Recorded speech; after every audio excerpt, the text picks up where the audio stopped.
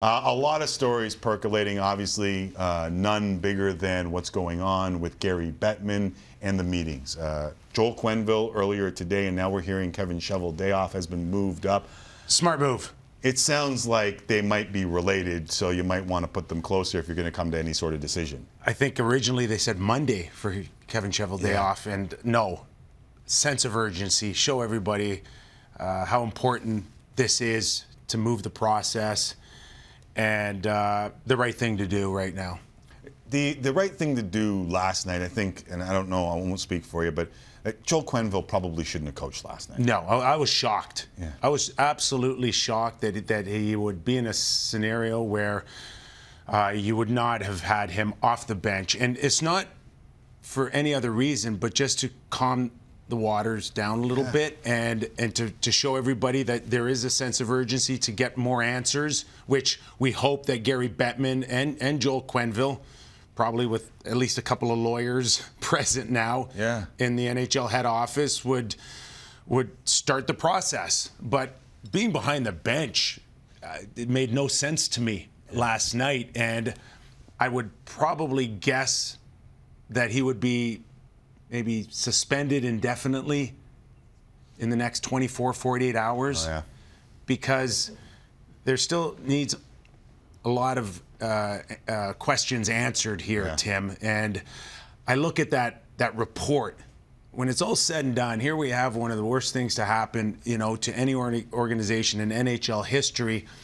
And all we have is a report that was based on the same team that's being investigated. Right. Come on.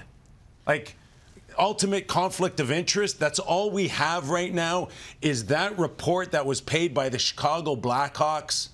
Can somebody start asking some other questions away from the team that was investigated? Yeah.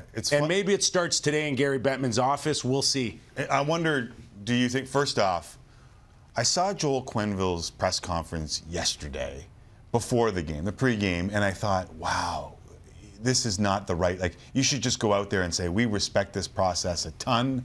I am going to step back until I meet with Gary Bettman, and then we'll decide what the right thing to do is moving forward. And then I saw Kyle Beach speak, and I thought to myself, okay, now it seems to me like we need other people. Like, there were contradictory reports coming from what Kyle Beach is saying versus what you saw in the report versus the different people in the room in that report. Like, it feels like you need another independent investigation. I agree. That interviews more people. We saw a lot of detail in there, and then we saw not a lot of detail. And I go back to, I think, the May 23rd, where the 5 executives, including Joel Quenneville, are in the office.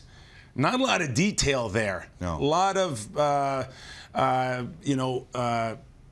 no recollection, or everybody's got different versions, and nobody really knows in that meeting, based on that report released by the Chicago Blackhawks, what was said exactly and who knew what. Right. And to this day, we got the impression out of Joel Quenneville that, hey, I may be guilty of turning the other cheek, but I didn't know. And I'm sure today in that office, Joel Quenneville saying, I didn't know.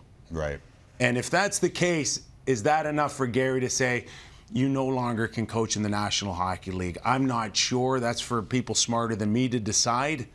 But I didn't get that out of the report. That all I'm saying is, if you're going to kick Joel Quenneville out of the league, you better be right for the reasons why. Right. Can they? I know that there were Florida Panthers staff involved. I think the GM, Bill Zito, was there.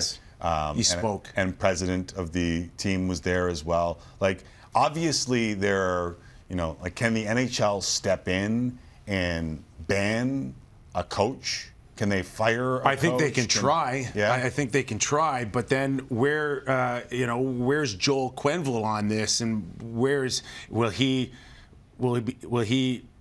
resign? Will he step aside? Or will he say, no, I don't think this is right. I'm telling you, I didn't know to what degree this situation was. Right.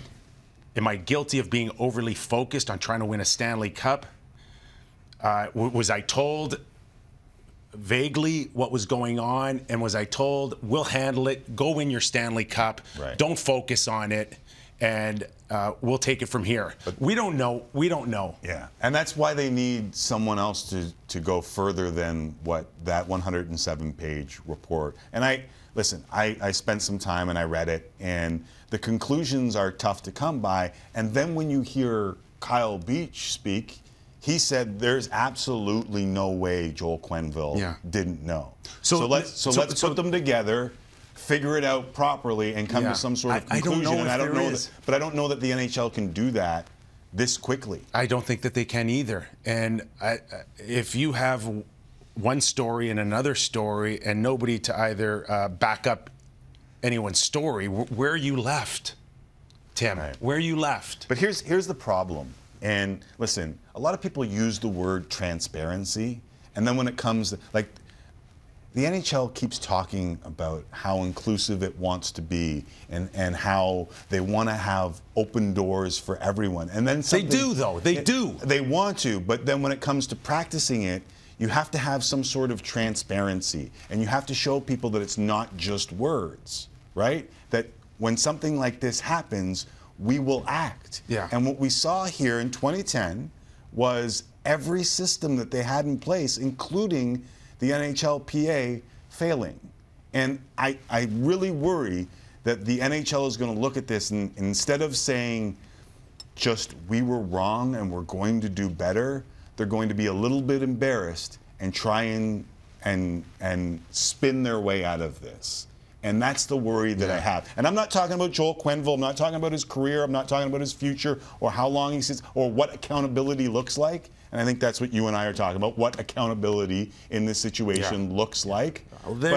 But stop spinning and just say, man, this was a colossal mistake, and we're going to be better moving forward. There has been a sense over the years that there has been somewhat of a secret squirrel thing going in the National Hockey League. And even if you watch how this whole sequence progressed, and, you know, if you're going to do a report, Chicago, let's go back a little further to where, when it was first presented to you, and you said this is baseless and it had no merit. How about a little thing? How about that mentioned in? Oh no, we don't put that in there. Yeah. Okay, why? Like, go back at the very beginning. But they won't do that because they get to pick and choose what they want in the report and what they don't want in the report. They're paying for it, for God's sakes. Right. So that to me, and Stan, continually throughout the summer, general manager of the Chicago Blackhawks, you can't read the tea leaves. By then you would have had so much of evidence, and you still let him go and be your general manager? And don't even get me started on USA Hockey, who did the same thing. It's like, what is going on here? Like, how can you not know where this thing's headed?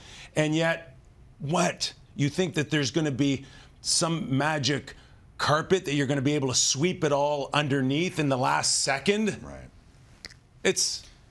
I cannot believe what I saw in the last few months. And the thing that I keep going back to, and I saw Sheldon Kennedy on with Carolyn Cameron, and it's opportunities in these mistakes. There are opportunities within these colossal failures that let people down, like Kyle Beach, who never got to chase his dream, never played. He was an 11th overall pick, never played a game in the NHL. Tim, he name me first-round picks where it doesn't pan out and they don't get another chance to go somewhere else. Like, he didn't even get. There was not even another organization to give him a try. It was like it's crazy when you look back on this. Yeah, and that's the part where you know, the NHL needs to take this and just build on it, right? Like, something bad happened, take it and build on it. Don't let it be something that just gets swept under the carpet, because that's when the mistake multiplies.